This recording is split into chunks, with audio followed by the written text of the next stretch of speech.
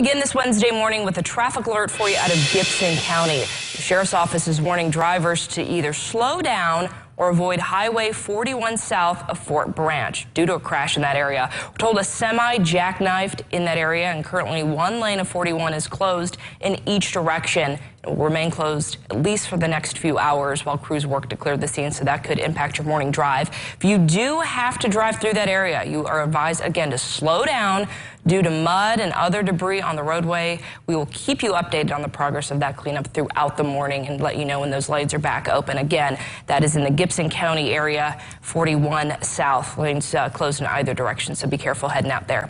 New